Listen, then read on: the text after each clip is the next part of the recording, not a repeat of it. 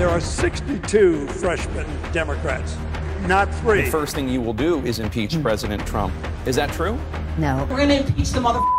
An emerging, more progressive cohort of elected Democrats is coming into conflict with an older generation of centrists and traditional liberals. Talk about the political influence in this country that says it is okay for people to push for allegiance to a foreign country.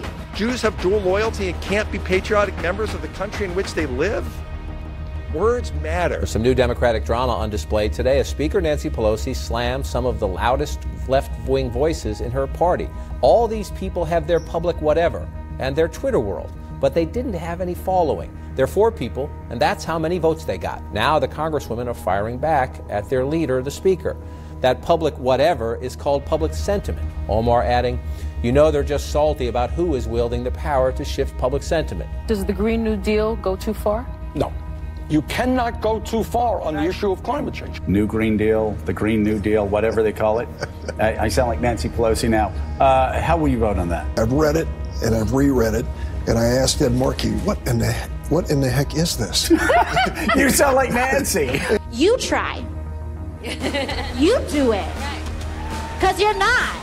Because you're not. So until you do it, I'm the boss. How about that? AOC and her group on one side. That's like 5 people.